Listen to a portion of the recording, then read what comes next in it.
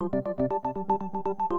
U.S. is about to feel the true effects of late fall as Super Typhoon Nuri, a storm even stronger than Superstorm Sandy that caused this damage, makes its way through the extreme northwest portion of the country. NBC's Al Roker took the angle of fascination as he did his vortex dance. And this is what's so great about weather. I mean, everything is interconnected. We've got the strongest storm on the planet right now approaching the Aleutian Islands. Once the storm hits Alaska, the polar vortex is expected to drop south and cut right through the heart of Canada and the U.S., dropping temperatures significantly next week. But when analyzing the strongest storm on the planet, the default coverage seemed to center around two things: the comparisons to Sandy, we already mentioned, and trying to tell how the storm will affect the ships from a popular TV show, Discovery Channel's crab fishing reality show, Deadliest Catch. And they deal with some big storms, big waves. They'll fish through some of this stuff. I mean, look at some of those waves. Just imagine a 4-story building. That's how high the waves are going to be. Just unbelievable stuff this weekend in the Bering Sea.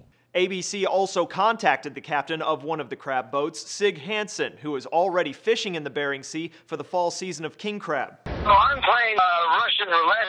And at the same time, we're worried that this thing is going to change directions and come at us. And then what do you do? And so we are fearful because we do want to get in. Pop culture references aside, the weather world has been tracking Typhoon Nuri for some time, even before it threatened Japan.